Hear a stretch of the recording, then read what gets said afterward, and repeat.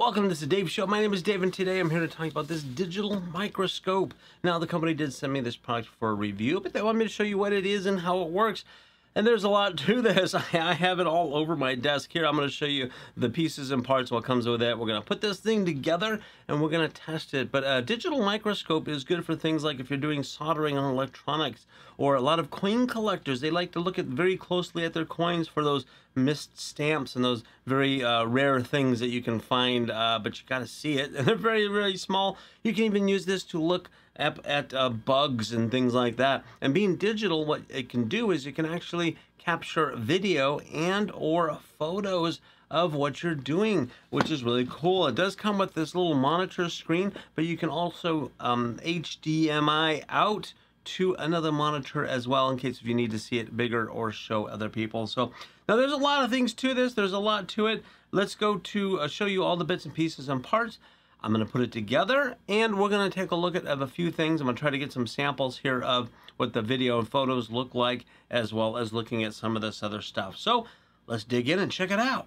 Okay, I'm going to run through this pretty quickly for you, but this is what you're going to get. You do get a little kind of assembly guide step by step, which I will be going through to use to set this up and put this thing together. You do get also an actual manual, user manual. Very good. You should read through this. Again, parts list. There's a video demonstration on how to do this as well.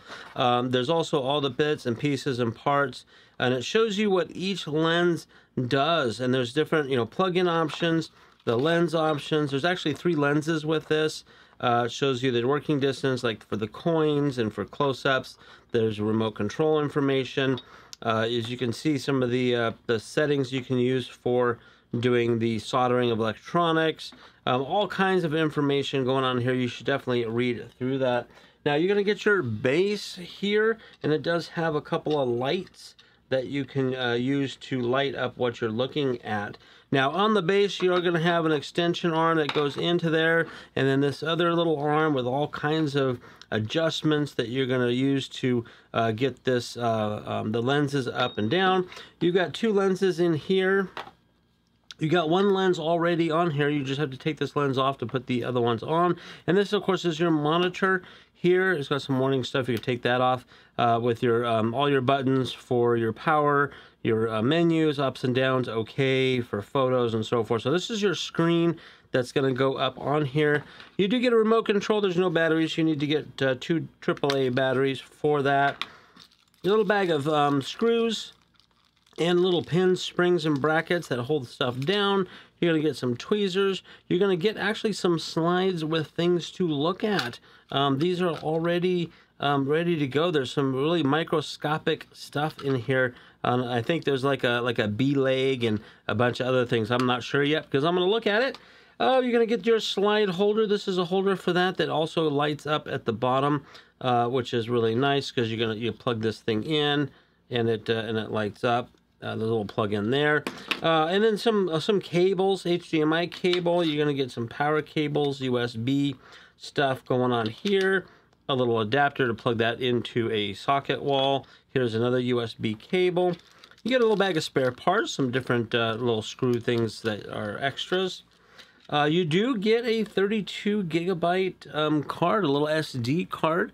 So as you can store your photos and videos onto that.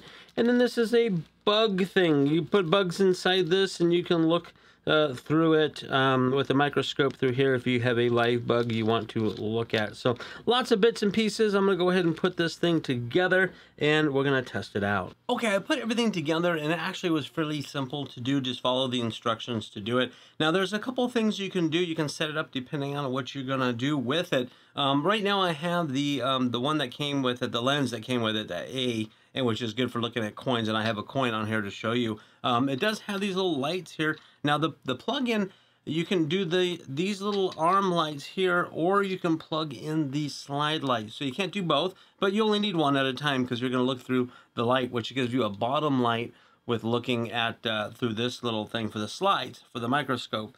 Now it does have the little controller here on it that adjusts the, you can dim the lights to it as well. And then, of course, there's the menu across the top that does different modes. And I also played with the remote control. And the remote control could do a bunch of different things on it as well. So this has the regular microscope magnification, but it also has digital. You can go up to 3 times digital magnification, so you can get really look deep into this. It has a focus bit to it, so you can focus it in. Really cool. You can adjust the height of this as well, so there's a lot of adjustments depending on what you want to do with it. I'm going to go ahead and I have a quarter on here now. I'll show it to you through my top-down camera, and I'm going to give a recording through this as well, so we can look at the recording quality of it and see how that goes. So let's take a closer look at what's going on here. Here, this is your little power button that turns it on. Let's give you an idea. A mode button. This looks like it's a camera mode. No files. There's nothing in there right now. Looks like video mode there. You can go up and down on here. So this gives you the digital. You can see that the digital zoom all the way into 3.0, or let's just hold it and go down like that. Again, you can do the same thing on the remote control. The remote control has all those controllers on here as well. Okay, and then this button here looks like it just took a picture of it, so we'll check those pictures out in just a minute. But you can see and there's my big old fingers. This is the coin. This is a quarter here. And then this is a little dial. You can do your focus. You can make sure you're focused in on there. And then you can adjust your lights. You can do all kinds of stuff with it to give you an idea of that. Oh, here we go. Now we're recording. So I am recording this. This is going to be the recorded version of it, of what you're going to see here.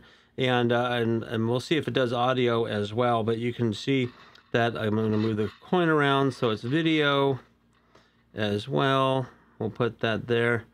All that stuff looks good. All right, now according to the manual, the video resolution can be up to Ultra HD, FHD and HD, MP4, max frame rates on there, JPEG. This goes up to photo resolutions of, looks like about 5 megapixels, and then the micro SD card, which comes with it. We're going to press and hold the menu. Here we go. Now you can see the different options. So you can go through the different resolutions. So you can see there's different qualities with different frames per second depending on what you want to do. They even have slow motion on there. We'll just go ahead and leave it at this. Exposure compensation, that gives you the exposure if it's too bright or not. Date stamp, sharpness, strong, normal, soft. I'm just going to keep it on normal. Freeze frame, contrast color. You can see you can do a lot of different things. There we go. So now we can come over here to the next level. So if you do that twice again, you've got grid line settings, date, time, language, frequencies, format your card, default settings, and your version. So a lot of different stuff here. Let's go ahead and hit that to get out. Another thing you can do is hook this up with the USB to output this to a computer, which is good through, looks like Windows is what you need to use. There's a software that you can download, and you can do different features and functions of it as well, as even measuring distances of small items, which is kind of used in electronics. But I'm not going to go into details of that, but that software is available, and you can use that with this item here. So next, let's go ahead and try the slides. Okay, now I have one of the slides in. It's called a pine stem. I think maybe from a pine tree or something, but man, this is so cool. Now there is adjustments that you can adjust your microscope higher or lower, and then of course you've got your focus, which can focus it. Now any tiny small move, because we're so close up, any tiny small move is huge on here. Okay, this one here says it's an epidermis of an onion, which is an onion skin. This is what onion skin looks like. Okay, now this one here is a honeybee wing. This is what a wing is, and I'm going to slowly move it because it's pretty big. So I'm going to move it within the microscope so you can see. Underneath here, I'm just moving this slide holder around. This is a honeybee wing. Okay, now this one here is a honeybee worker leg composite, it says. So you can see so much detail. That is so cool. Okay, now this one says Musica Domestica Compound Eye Loading. I am not sure exactly what this is or what this means, but it looks like it's coming from a bug, and it says eye, so it might be some kind of an eye thing from a bug or something. But I don't know. It's pretty crazy. But as you can see stuff very, very close up, microscopic. And again, you can take pictures, you can do video. You can see there's a lot of different slides here. You can always get more, or you can make your own and put your own stuff together with it. The other lens is a different lens, and that's going to be more for the electronics, which I don't really have any electronics to look at as well, but there you go. So there you have it, a detailed look and demonstration of this digital microscope. Really, really cool, great for people that are interested in science, or again, coin collecting, if you want to look real closely at those coins to find out if you have some valuable coins, if it's mismarked or all that kind of stuff, or even for working on electronics. If you are soldering electronics, you need to look very precisely at what you're doing. That's what this is for, and you can capture it with the photos and videos and all that. So if you are looking for a really nice digital microscope, this one may be the right one for you.